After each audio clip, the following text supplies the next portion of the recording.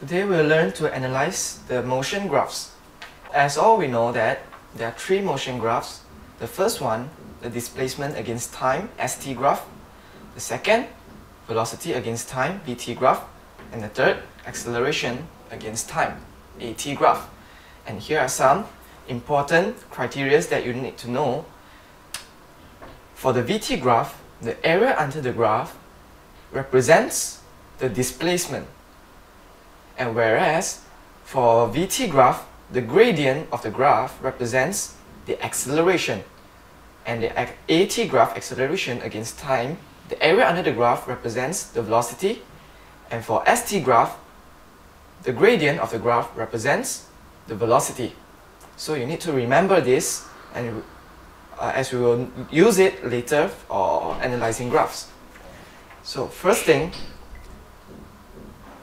you are given this VT graph, which you need to label V and T, and this is 0. So let's label this period of time as A, B, C, D, E, F, and G. So there are 6 periods of time, and later we'll analyze it according to each section. So first, I draw this straight line like this. As it was a VT graph, so the straight line like this represents increasing velocity at a constant rate, because you can see it's a straight line. So what will happen if I use this period and then I draw a graph for ST graph? As you can see, the velocity is increasing in a constant rate. So we know that when there is a velocity, the displacement will be increasing. And as this VT graph is increasing velocity, so the gradient of the graph will be increasing as well. So it will be a curve like this. You can see the gradient for ST graph represents the velocity. So when the velocity is increasing, the gradient is increasing. And for the AT graph, when there is an increasing velocity, it shows that you have constant acceleration, as the gradient of the velocity against time graph is constant. So constant acceleration.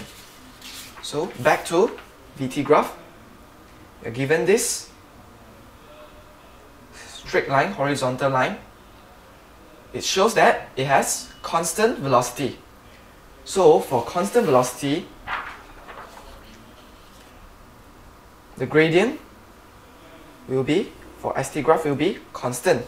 So it will be a straight line like this. And next, for AT graph, since it was constant velocity, so there will be 0 acceleration. Next, for section C, you're given this straight line to 0. So for ST graph, since it was moving to 0, so the gradient of the curve is decreasing. So it will be a curve like this, decreasing gradient. And for AT graph, as you can see, it's decreasing velocity, so it will be a deceleration, or you can say as negative acceleration. So section D, a horizontal line at 0. So this shows that it has 0 velocity, so there won't be any change in displacement. So the displacement graph will be a horizontal line. And whereas for AT graph, since it has 0 velocity and it's constant, so the acceleration will be 0 again. Next, for section E, from section A to D, we're using only the positive value of V. Now we're moving to negative value of V. So a negative value with a negative gradient. So it shows that the moving object is moving in the opposite direction, since velocity is a vector. So when it's moving in opposite direction, the displacement will be decreasing, and as it is moving away from the zero line, so the gradient, the negative gradient, will be increasing gradient. And then for AT graph, since it is a increasing negative gradient, so it shows that it is negative acceleration. However, this doesn't mean that the object is moving in deceleration motion, but it is moving in acceleration but in opposite direction. Next, for section F, a constant velocity below the negative line, which is a negative constant velocity. So same for the ST graph.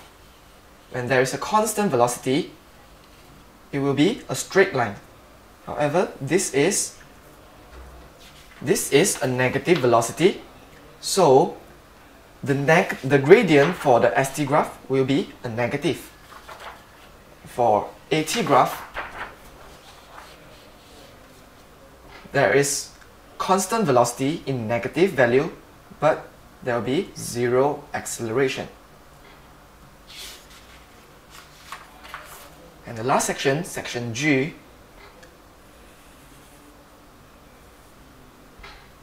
a straight line towards zero. So it shows that even though it's moving in opposite direction, it is slowly getting slower and slower. The speed is getting slower and slower. So it is positive gradient. So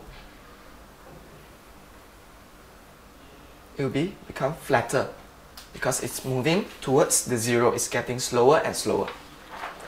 Whereas for acceleration,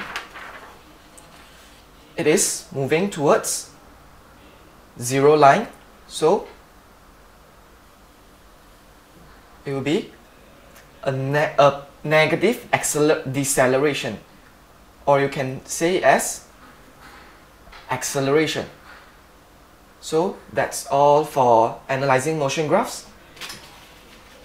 So make sure you remember these criteria.